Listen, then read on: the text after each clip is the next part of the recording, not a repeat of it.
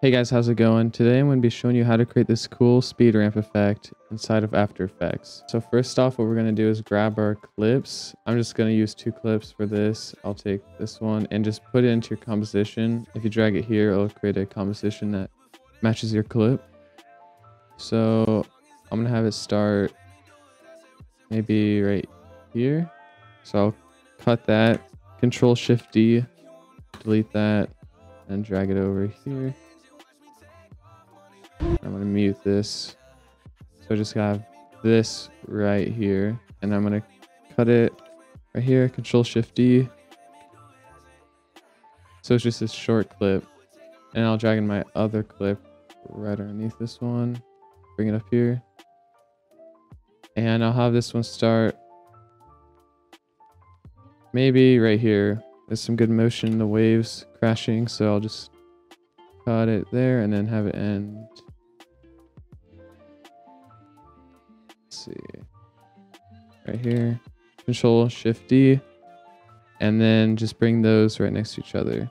All right, so once you have these 2 clips, what you're going to do is you're going to hit Control Alt T. It's going to bring up your time remapping, and what you can do with this is just change the speed of your clips, and that's basically what you're going to use for your speed ramping.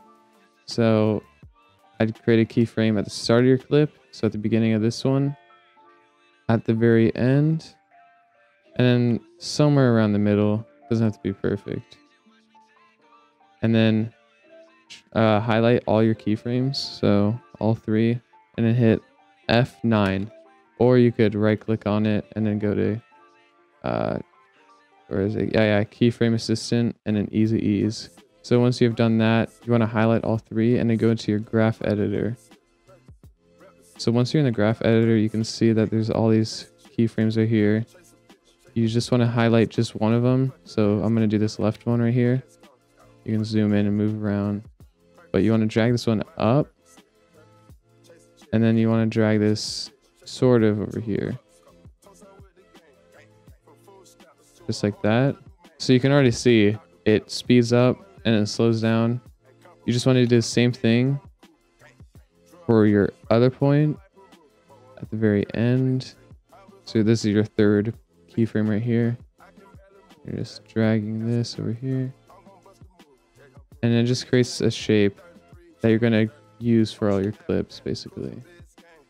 So this is what the first speed ramping looks like, and it's not too much. If you wanted to make it look a little bit more sharp, I guess you can up the time ramping right there a little bit faster, but I'll just keep it like that.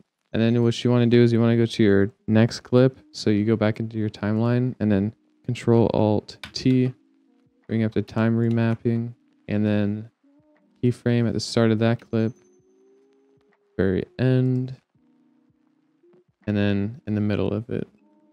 So now you got all 3 keyframes.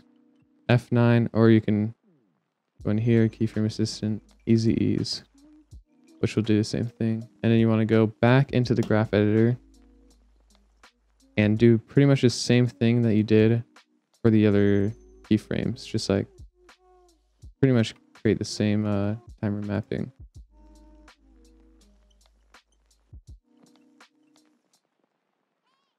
So once it's rendered out, you can play back. And you can see it's pretty good. It's a little choppy. Here, the frame rate is pretty weird just because it's slowing down, and I think this is 60 frames per second footage, so I'm slowing it lower than 60 frames. So what you can do is you can go over here and hit the frame blending to this one. I'm not totally sure what this is called, but so if you do the first one, it's just I don't know, this looks really bad.